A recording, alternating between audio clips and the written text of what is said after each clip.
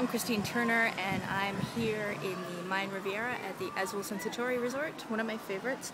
They call it a multi-generational luxury resort, and it really does accommodate all ages. There's a great kids program.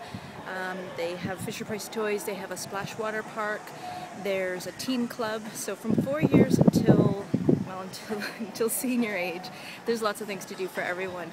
They have gorgeous beach beds over here, and then the pool areas you can see is amazing. They have a lot of different room categories. They can accommodate families in the family suites, where you actually have a sliding door that goes across the room so that you can separate the children and the adults for a bit of privacy. They have an adults only section, and that's over on the quiet side, and you won't find any children there. They have their own pool, they have swim up suites, so they've got a good variety of options for adults to have their peace and quiet as well. And then there's a premium section. The food is really, really delicious. Lots of different options. No wristbands, you don't need to make any reservations for dinner. You just show up whenever you like, and if it's a little bit busy, just go and grab a drink at the bar, and then they'll call you when it's ready.